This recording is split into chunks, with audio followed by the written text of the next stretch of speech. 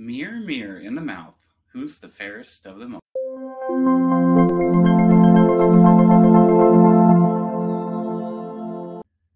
Hi, I'm Dr. Jared Johnson, and today's tip comes on mirrors, and specifically, I want to refer to the infant oral exam.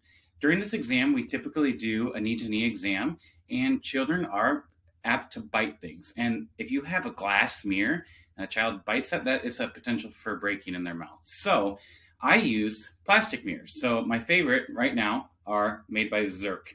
So they have two different types. One is an all plastic mirror. This is autoclavable. And then they also make a mirror head attachment that you can attach to an instrument like a Berman mirror handle, which is a little more cost effective and a very nice instrument.